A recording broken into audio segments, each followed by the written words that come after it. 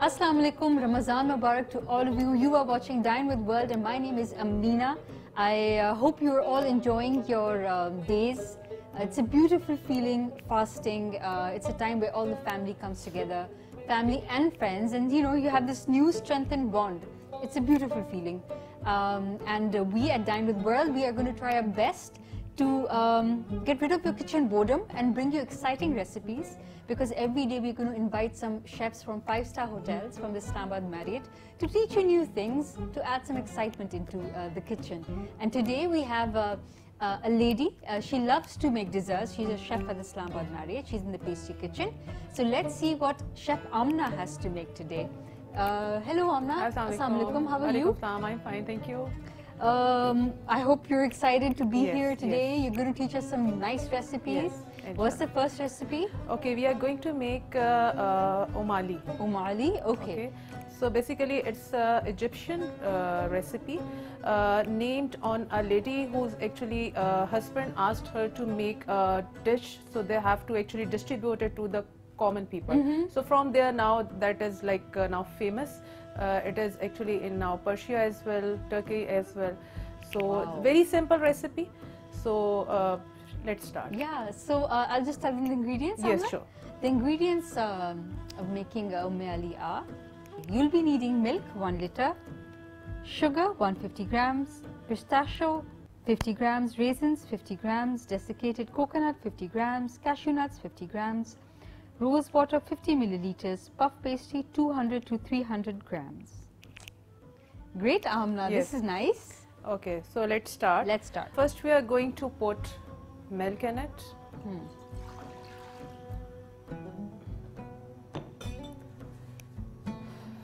Sugar. And nuts.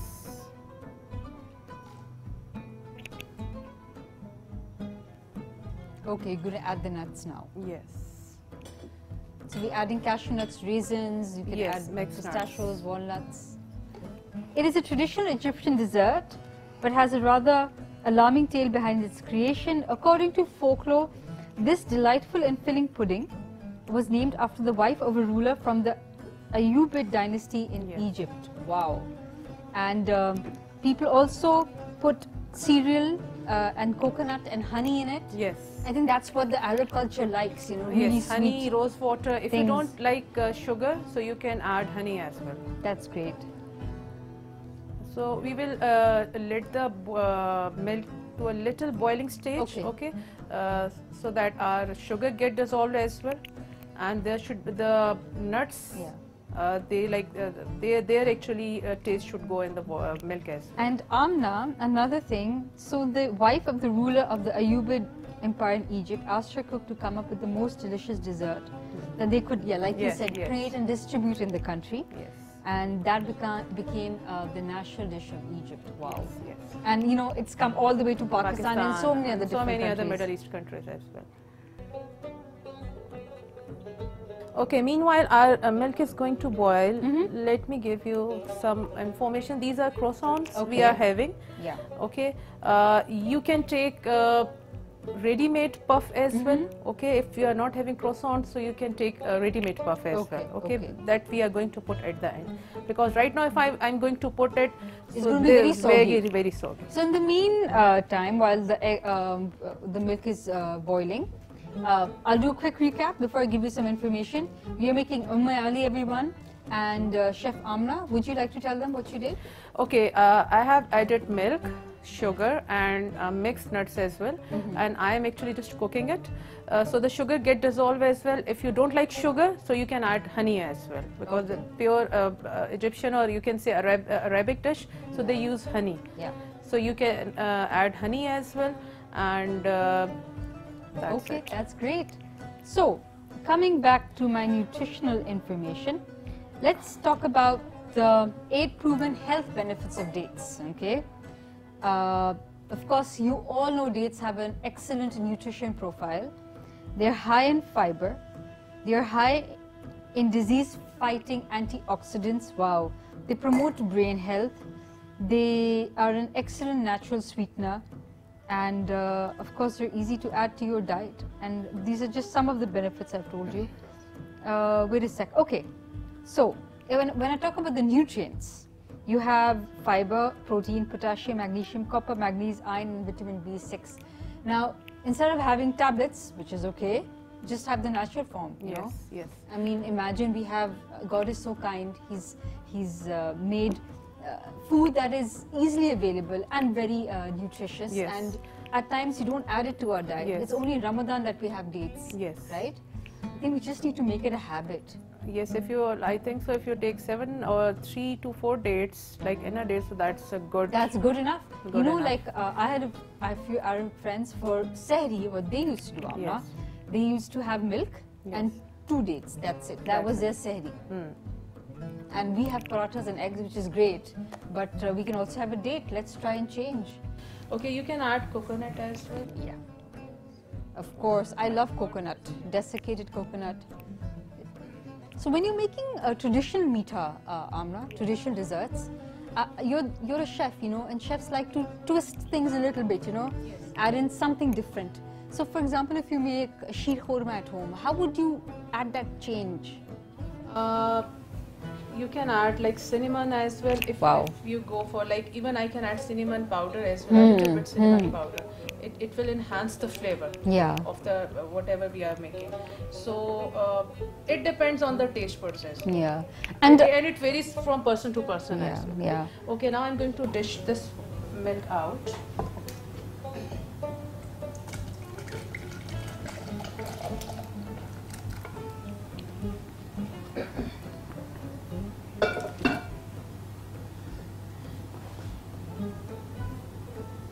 Now I'm going to add the croissants. Roughly like, you can say chop or roughly. Looks very beautiful. And the aroma is amazing. Yes. If you add cinnamon powder. Yeah. So add more flavor. Oh, so you like cinnamon as well, yeah? I love cinnamon. I know, cinnamon in puddings, in tarts, and even in chai. It's good for your brain as well. Yeah, Cinnamon. that's amazing. Okay, you don't need to overload it. Yeah, okay. Okay, a little bit liquid should be there. Mm-hmm. So I'll see how much I need more.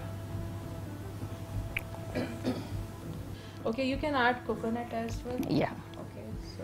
And you know, honestly speaking, I've seen people at the lunch buffet at the Nadia. Ali is a hot favorite. Hot favorite. It's served during high tea, lunch and dinner. Refilling and refilling. Yeah, and it is really delicious. So please make this at home. You are going to love us for teaching you Ali. It's absolutely delicious. You can pour it in the rectangle shaped tray as well. That should be oven proof, because I'm going to pour it over here. Then I'm going to top it with whipped cream, and then we are going to put it in the oven. We will just on the grill, top grill as well, because we just need to give it a color. Perfect. Okay? So it will be crusty, but from inside it will be soft as well. Okay. So I'm going to put this.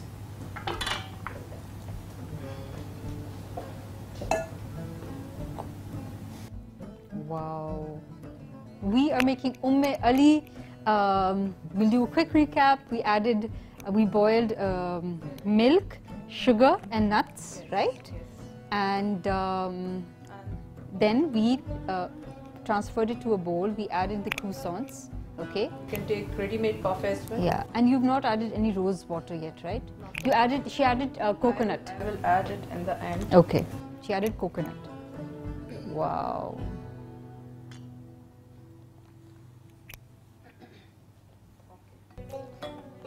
And this is served hot or cold? Both as well. Okay. So it will mostly hot. Okay. Mostly hot. So you can eat it with vanilla ice cream as well. Wow, that's a great combination. Okay, now I'm going to cover Pipe it? Yes, I'm going to cover it with whipped cream.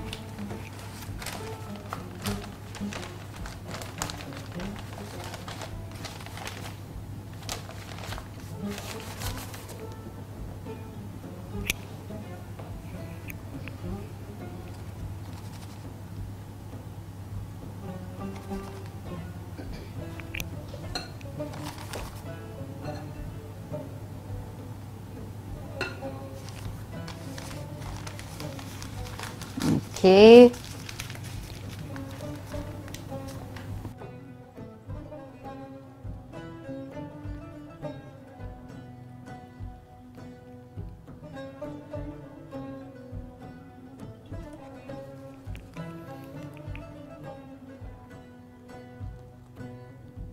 So when you're baking it, what will happen to the cream, Amna? You just have to give it a color at the top. Okay. Cream will be cooked a little.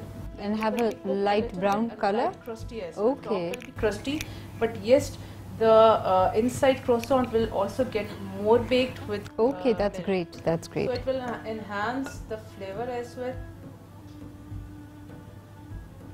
Yeah, we can just add it like this, doesn't matter.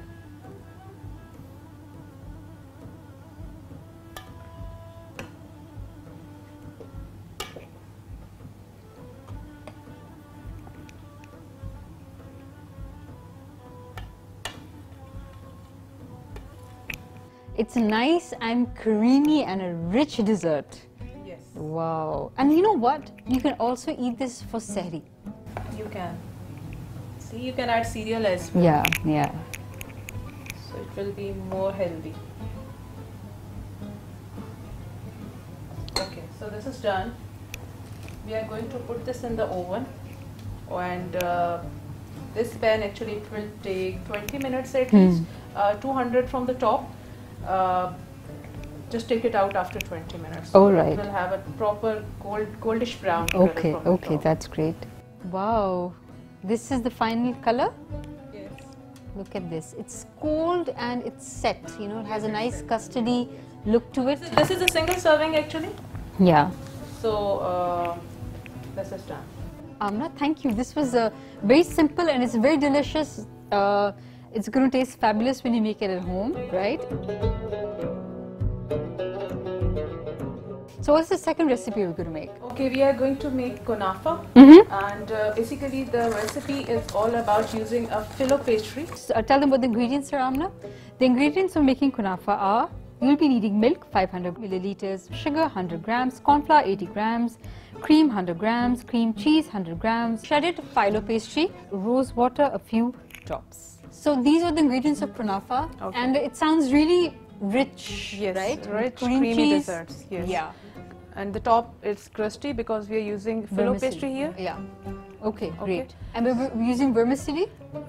You can use. Okay, great. You can use if you don't have this one. What is this called? This is filo pastry actually. Phyllo pastry, okay. Yes, this and is this phyllo is pastry. available in the market, yeah? Yes, it is easily available, Okay. but if you don't have, so you can use vermicelli. Okay, great. So we are going to put milk.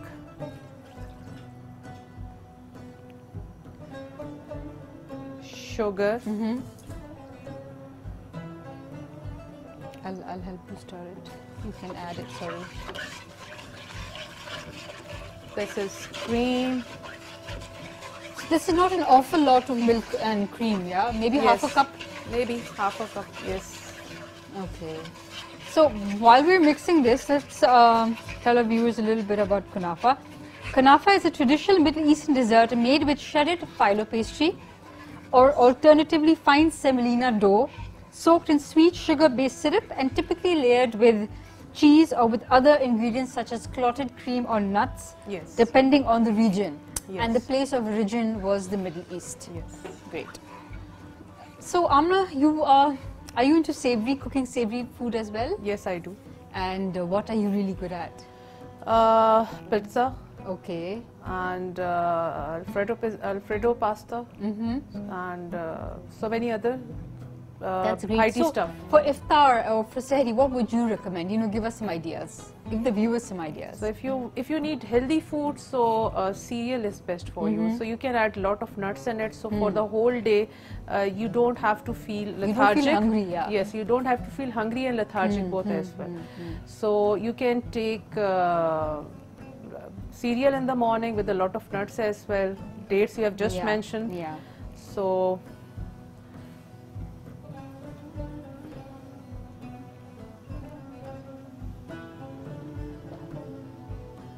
Okay, now the milk is boiled. I'm going to add corn flour in it.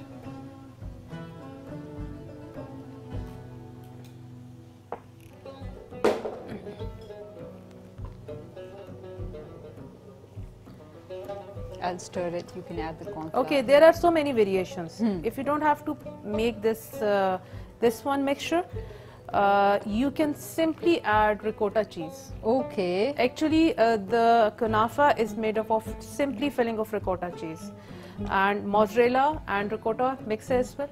And Wow. this is again a cream cheese mixture, because ricotta is like hardly available, or if it is available in Pakistan, so it's very expensive. Yeah. So mozzarella is easy to Okay, access. so we add mozzarella cheese at this stage of the cooking? I'm going to add cream cheese. Okay, okay. Okay.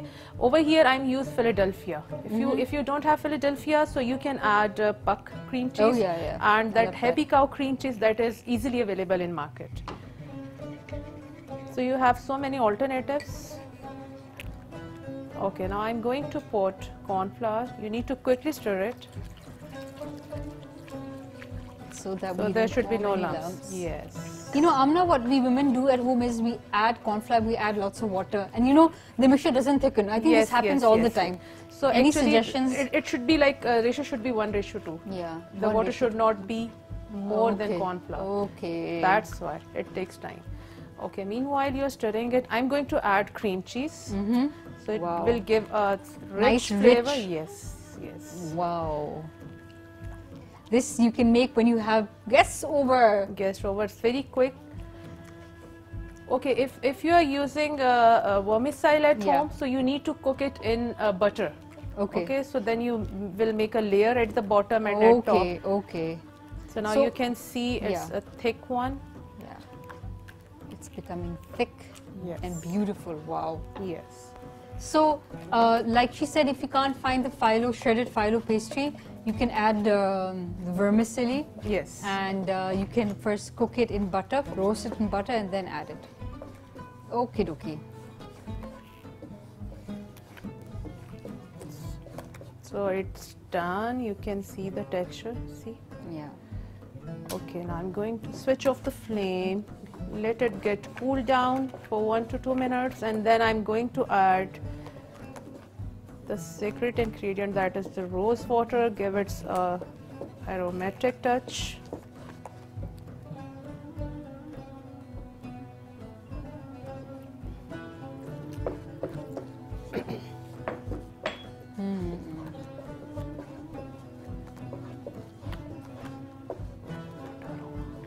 Yeah, the aroma is amazing. Especially when you're fasting, you really, you know, every aroma, every sensation is enhanced. Now see, you know? it's a mayo texture. Yeah, see, yeah, see. it's So beautiful. it's like easy to like pour it in between the bed of like phyllo sheets. Yeah. So what's the second step now? Okay, now I have prepared a pan. So you can see this pan. I'm going to set these phyllo sheets. So I'm going to make a bed of this phyllo sheets. Okay, dokie. Okay, so it will be like this. You need to cover it. You need to cover the bottom of the pan. Again, if you are not having this one, you can use vermicelli. See, just like a nest.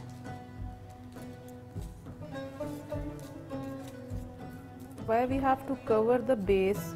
Because I need to put this better, so it should not leak out. It should stay in the middle. Okay.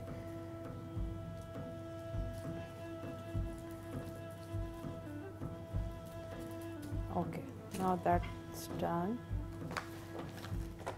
Okay, I'm going to pour this batter in the middle, because when we are going to cut it, so the mixture, when it will come out, so the mixture should remain in between, so it will look more nice. Okay, dokie. You can see the consistency of the Yeah, mixture. yeah. It's not too much thick, it's not too much liquidy. Yeah. And we are going to bake this? Yes, we are going to bake it.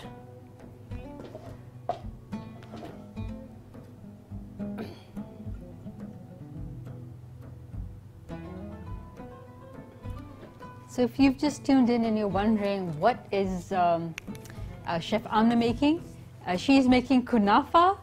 I'll just do a quick recap. She added milk, sugar, mixed it well, added corn flour. You added cream also. Yes. Cream so and cream cheese both. Yeah. So you add milk, sugar, cream, mix it well, and then you add the corn flour, yes. right? And then you cream add cheese. in the cream cheese. So it's going to have a nice thick feel to it. Yes. And then at the base you line it with the shredded phyllo sheet. Yes. And then you top it with the mixture that we made, the kunafa mixture, and then you again top it with the phyllo. So see, I have covered it properly. Yeah. Now it is going in oven. And you're going to bake it at? Bake it at 200. And for how many? For how long? 20 to 25 minutes, okay, because great. I just need a goldish brown crust. Okay. Okay. So you're going to go to the oven? Yes. Yeah. Let it put in the oven.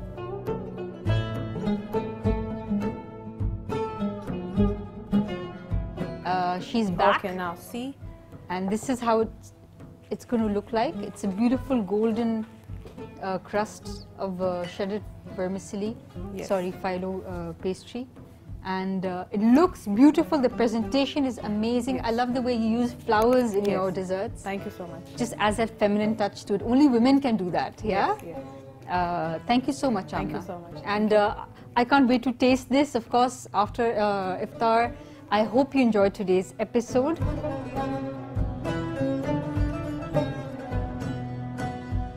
Thank you so much, Amna. I had an amazing time learning such amazing recipes. These chefs are so busy, yeah, making iftar at the hotel. Thank you once again. Thank you so much for inviting me on your show. Thank you. I hope you enjoyed today's episode. We made kunafa and we made umayali, two amazing desserts. Of course, your family is going to love you for taking time out and making this for them. You know, it just adds more love. That's what Ramadan is all about. It's all about bonding and it's all about sharing. And it's not only about your family. Do not forget your neighbors and extend it outwards. The poor, you know, make sure if you have not formed the habit, it's never too late. Start at Ramzan and carry this out forever. Because when you spend in the way of Allah, Allah gives you 10 times more. And that's His promise. So I'm going to catch you tomorrow with another new episode and some amazing new recipes. Till then, take care of yourself. Allah Hafiz.